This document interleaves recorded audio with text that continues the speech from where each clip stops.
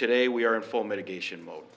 As of 8:50 this morning, we got our first test case confirmed back in Onondaga County.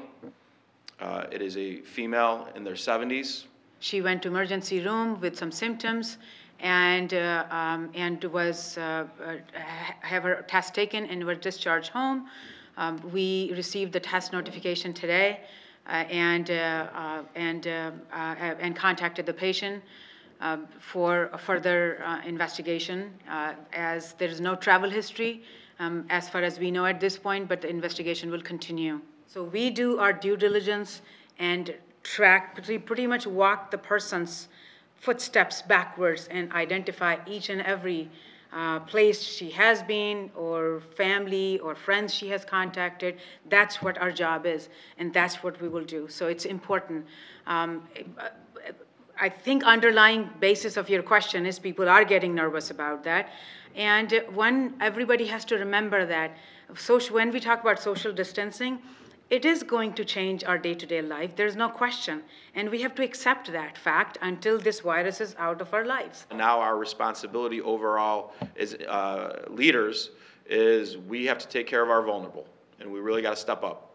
So we're going to be working on certainly working with municipalities on shutting down unnecessary programming, but also making sure that programming that provides meals to our seniors will either be working that into our food and nutrition plans, or we'll figure out different measures. More to come on that.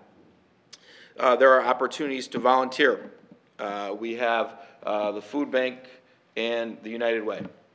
Now's the time, as people want to know how can they help in this process. Putting together and bagging up lunches and meals will be something that we will need everybody's help. And so certainly we're asking for volunteers. We're asking for any medical professionals to please be on call as we continue to get out in front of this virus right now. We are planning and preparing for every different scenario, and that may mean that we need other medical professionals to help support the medical infrastructure we have in place. We have well over 25,000 children that we still have to feed every day, even when there's not school in the circumstances. So we've been working with each district, each plan. We are building up each plan that the district has into our emergency management plan. In addition to that, we are working on daycare strategies right now, specifically for our medical infrastructure.